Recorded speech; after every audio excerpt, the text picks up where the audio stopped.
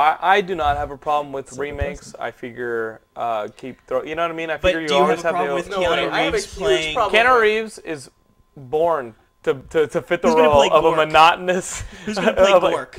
Not a monotonous. Is it Keanu Gork? Reeves was Klaatu.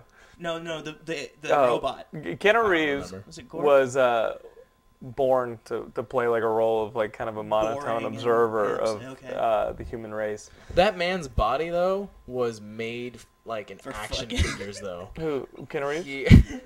I love how the only one's laughing is if you're laughing your ass off. I don't even know what he's doing. He over looks here. so cool in everything. Like God, the Matrix awesome. movies, just like Constantine. He's just like. That's why That's kind of why I get sick of Bruce Willis and why Unbreakable is really an unbearable movie because the whole movie is.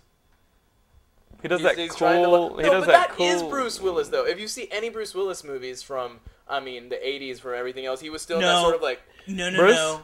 Hudson Hawk. He never made that face once. Yeah, you can't. Okay, he kept that face out of one movie. You cannot convince me, buddy, that you're contemplating anything. What am I thinking? That's like Colin Farrell, right? The best story I heard about Bruce Willis was on the set of Live Free or Die Hard, and it was something Kevin Smith said about how Bruce Willis absolutely did not want to say a line or handle one in a certain way.